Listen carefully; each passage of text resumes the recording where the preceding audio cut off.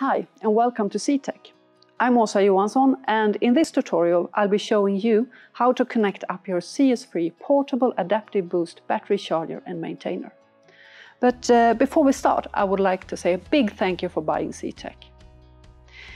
If you are using the CS-free for the first time, you need to make sure the internal battery is fully charged. So pick up the right plug adapter for the country you're in and slip it to the PD charger.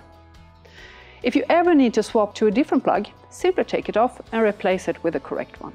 Now plug one end of the 1 meter USB-C to USB-C cable into the PD charger and the other end into your CS-free.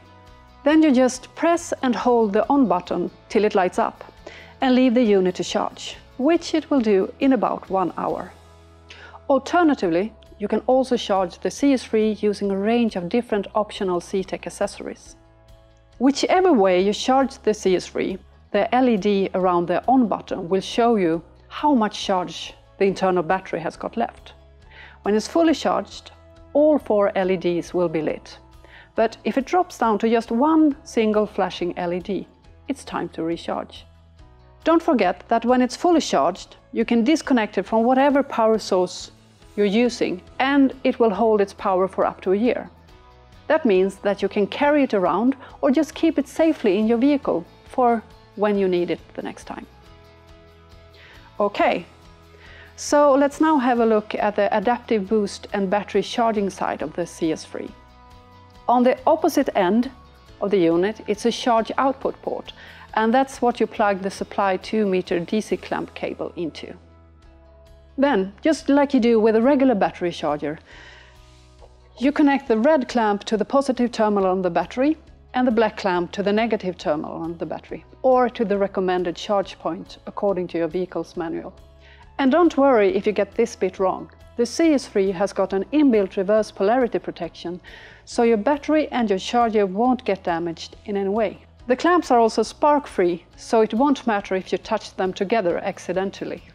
With the CS-free connected to your battery, adaptive boost function will start automatically to safely get your car up and running within 15 minutes if your battery is flat. Or you can use the CS-free as a regular battery charger and maintainer. For longer-term vehicle storage, you can charge and maintain your vehicle battery using the supplied PD charger connected to a power outlet. Or, if you're nowhere near a power outlet, by connecting it to a service battery using the optional USB clamp cable. Or by connecting it to a solar panel with an optional solar panel charge kit.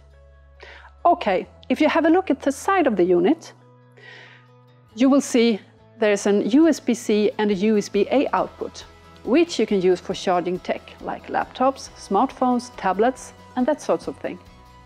And again, you can do all that when the CS-free isn't connected to a power outlet, and even when it's still attached to the vehicle battery.